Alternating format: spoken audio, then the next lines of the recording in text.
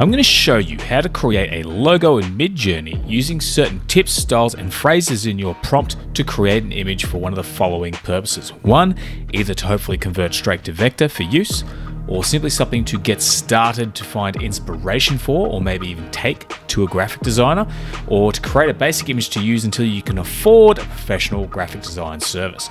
Now I'm going to start with a few basic logo phrases that you can use. The first is just to put in a logo, which is pretty obvious. A logo for a samurai helmet is the example I've got here. You can also put in an emblem or even a minimalist logo if you want to cut down some of that detail. And even minimal, you'll get a similar result there also.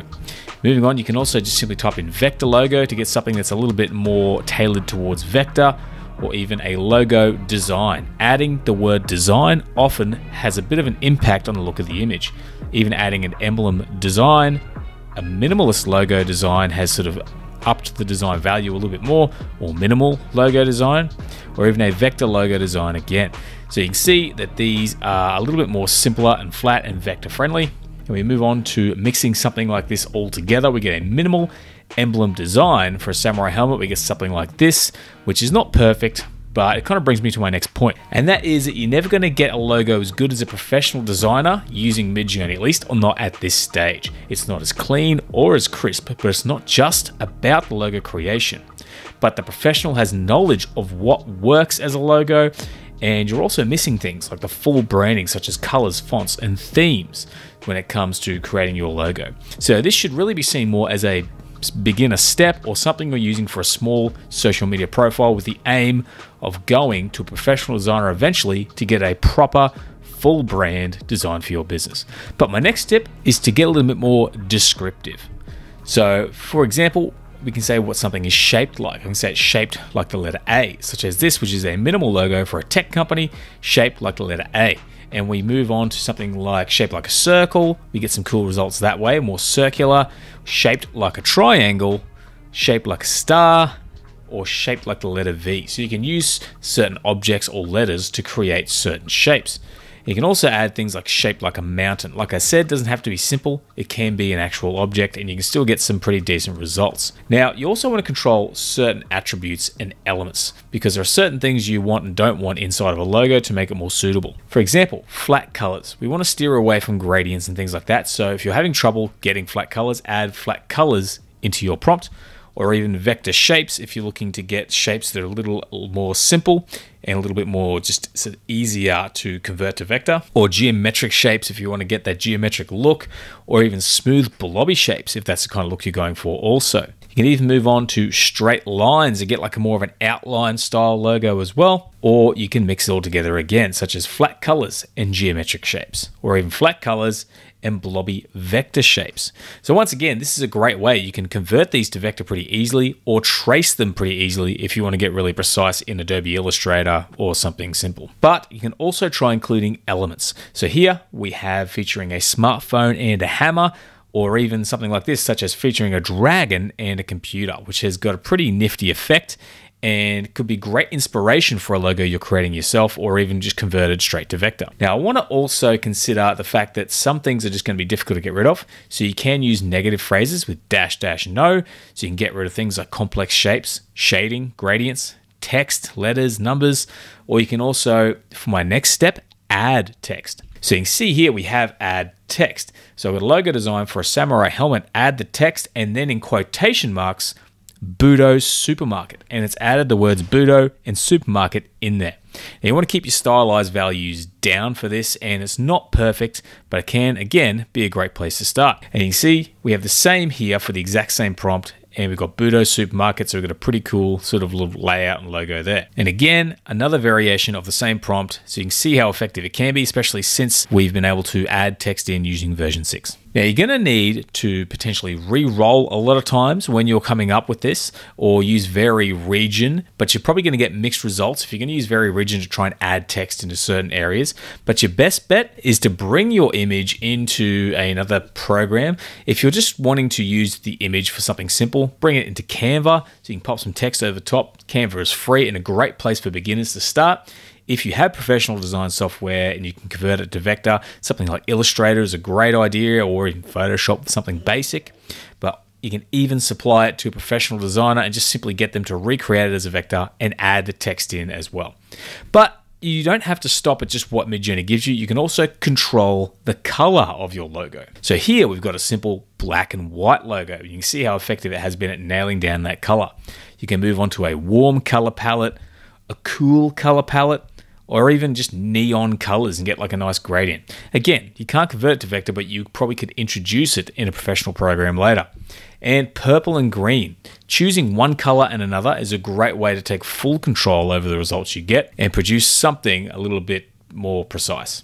But you can also describe the type of logo either visually, as in the format of the logo, or the platform it's intended for.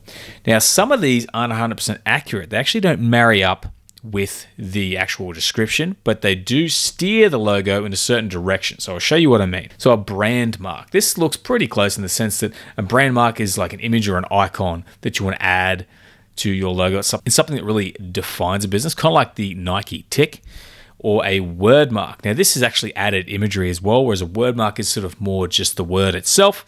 But by adding a word mark and the quotation marks Bear Chef, I was able to get this image, which I think is pretty nifty. And although it's not a word mark, it is a phrase you can use once you understand that it can help sort of get a certain style of image. And mascot. If you want to actually create a mascot logo, simply having a mascot logo for a boxing gym like I have here is a great way to create a mascot. Also, if you want something that's not necessarily clean cut, like you just want a cool image that looks like a logo, 3D gamer logo can get you some pretty interesting results too. But you can also, if you're just creating for social media, things like social media icon can do a great job, or a YouTuber logo. Now this is a pretty cool image to use just for an ID on your YouTube channel. A streamer logo to create something that's a little bit more graphical and in line with, say, the esports industry. And again, esports logo itself. You can create esports style logos really effectively in Midjourney and get some good results. But a vintage style logo, you can get something pretty cool and vintage looking by using that term in your prompt. But you can also move on and try designer names as well. Famous designers such as Carolyn Davidson, and it will sort of reference some of their work to try and capture a style. Even Paul Rand, so this is for a dog wash business, and I've got here designed by Paul Rand. Alan Fletcher, you can see that this logo could work pretty well. Or Lyndon Leader, and this logo I also think would work pretty well with a bit of text underneath it. But I've also tried people who aren't necessarily logo designers to influence this prompt. As you can see, it's a minimalist logo for a dog wash business. This one is designed by HR Geiger, and it's added a little bit of a HR Geiger feel where instead of having sort of like tentacles and that, it's kind of added like a little bit of a flamey type effect to the dog. So it doesn't really look like a HR Geiger image, but it's added a little bit of his personality, I would say probably into 15% of the logo, which is something you can play with as well. Now you can combine a lot of those phrases and add them into as much of your prompt as you want to, but one thing I also recommend trying out is heading to the Midjourney website. Just go up the top here to search, type in logo, and you can see a bunch of logos people have already been able to create, such as we've got this one here, a lined logo using digital link. So that is actually a pretty cool effect and something that you could use as a logo. So you could take that phrase, alter it a little bit to suit what you're after. Also something like this, a little bit different. We've got that wreath around the outside, and you could probably remove that text.